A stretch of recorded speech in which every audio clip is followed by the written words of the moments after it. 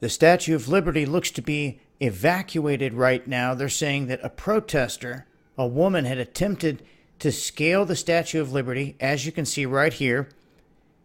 And in doing so, there was also a banner that people said that they saw. I don't see it in any of the shots that they're showing here in this clip, but apparently it says "Abolish ICE" on it.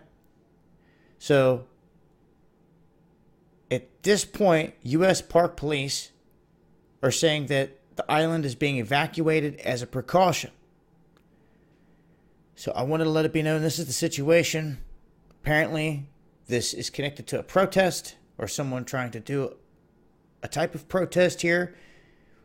They had a banner saying "Abolish ICE." And I'm sure the authorities are trying to move in on the individual right now. But I'll update on this via Twitter. And also stay tuned for a live stream here on this channel. A special one for the 4th of July. This has been Dabu7.